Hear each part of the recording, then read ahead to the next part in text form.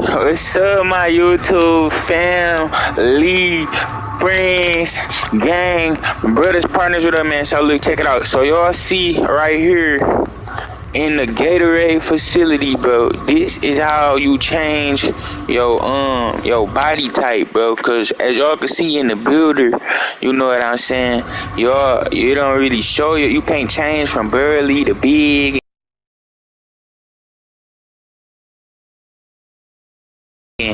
Barely to slight to muscular. So in 2K24, to change your body type, you actually have to train in the Gatorade facility, bro.